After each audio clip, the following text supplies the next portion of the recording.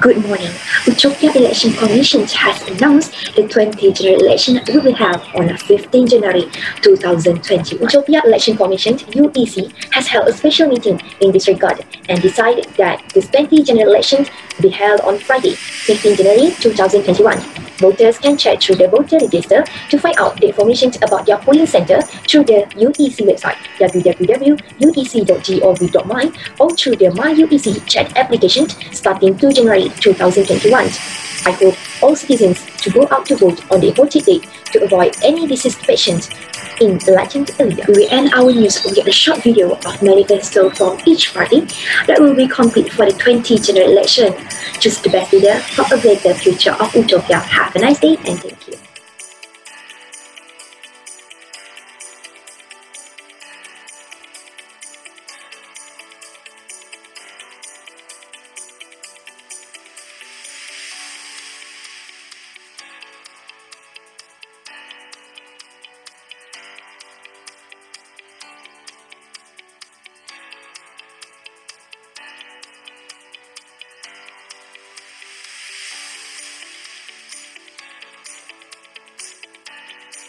Voting process. Voters must be the citizens of Utopia and not less than 21 years old. Votes are secret. Voters can only oppose one candidate by marking an X next to the name of the chosen candidate. After marking the ballot paper, the voters have to fold it according to the line on the ballot paper and then put it in the ballot box provided. Vote counting process. First of all, the head of the voting station will open the ballot box to begin the counting process. Manual counting of votes will be done to find out how many ballot papers are in the ballot box. The ballot papers will be calculated in tines and tied with a rubber band. After that, an officer will announce the party candidates chosen by the voter, one vote by one vote. Voters have to mark properly, if not, the vote will not be counted. After done counting all the votes, the election commissioner will announce the winner of the election. I, as the chairman of the Utopia Election Commission (UEC), will now announce the official results of the 20 Utopia general elections. A total of 222 parliamentary seats were contested in these elections. In the first place, with a victory of 100 seats, is Malaysia, led by Tan Sri Siti Aisyah binti Abdul Malik. In second place, with a victory of seats, is Watan Berjasa, led by Datuk Sri Izzah Zafira binti Zulkifli. In third place, with a victory of 22 seats, is Lion Power, led by Tuan Sri Nurin Kistina binti Abdullah. In fourth place, with a victory of 18 seats, is Phoenix Ace, led by Datuk Dr. Nurul Farhani binti Ismail. In the fifth place, with a victory of 13 seats, is Koyani, led by Tan Sri Dr. Putri Intan Natasha binti Kaidi. I congratulate the party that won the 20 Utopia general elections on behalf of the UEC. Let us elected be able to lead our country towards a brighter future. Before concluding the ceremony, I would like to thank the media and photographers who have patiently waited for the full results. Have a nice day and thank you. I shall therefore appoint Tan Sri Aisyah to be the Prime Minister.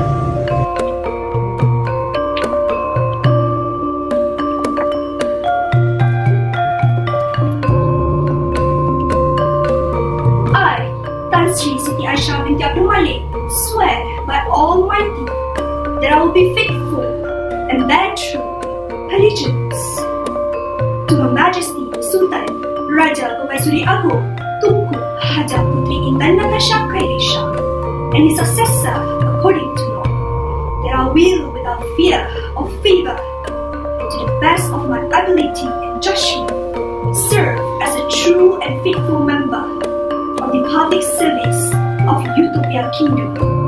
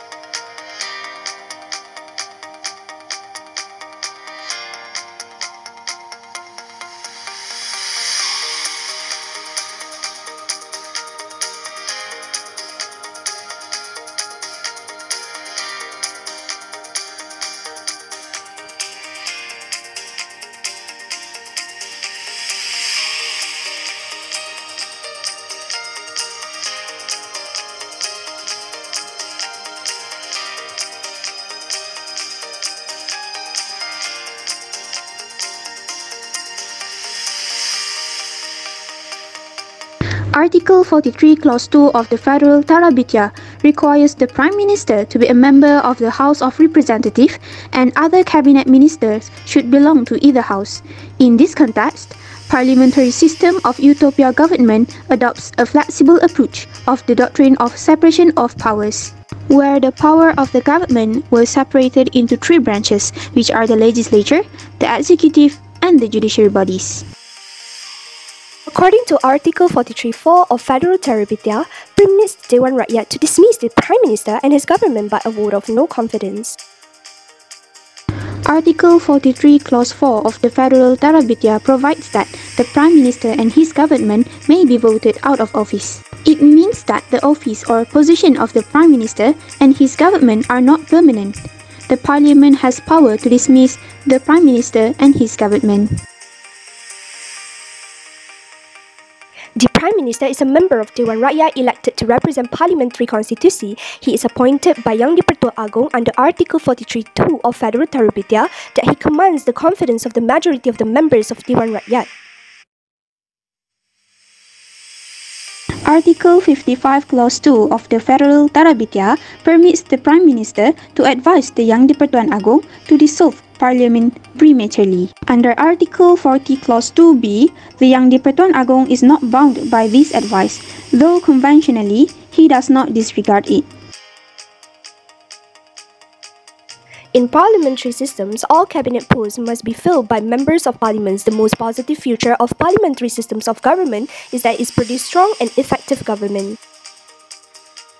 However, the flaw of the system is that the executive tends to capture the legislative process. To debates and motion allow members of parliament to have their say in the end. Another drawback of this practice can be seen where the parliamentary proceeding is disrupted with the absence of many members of parliament which are having commitment in their own ministries. Pre-parliamentary stage. The first stage is proposal. It may come from various sources, for example, election manifesto of winning political party, policy decision, and etc. Second stage, consultation.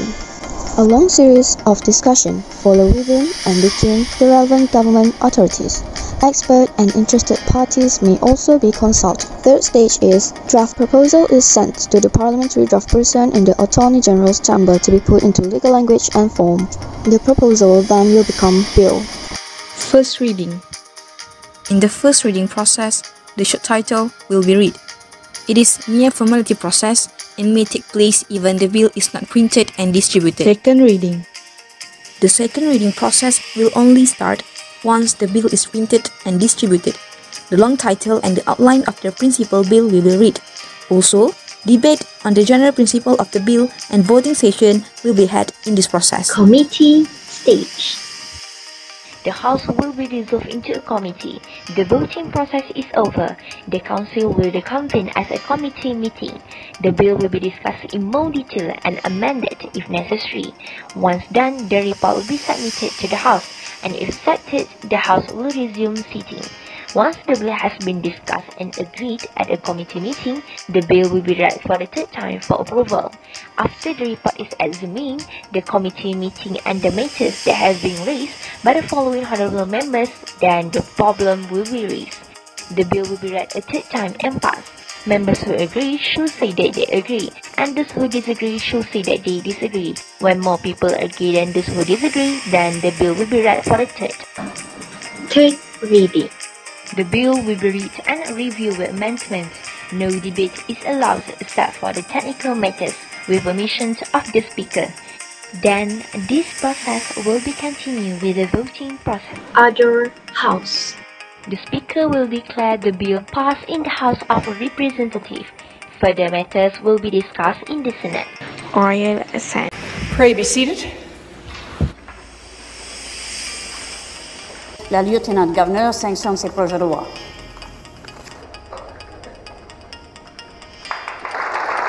Gazette. But the law might not apply yet. Sometimes the government needs time to get ready for the new law. For example, to inform the public. The law may include a start date, or it can be announced later.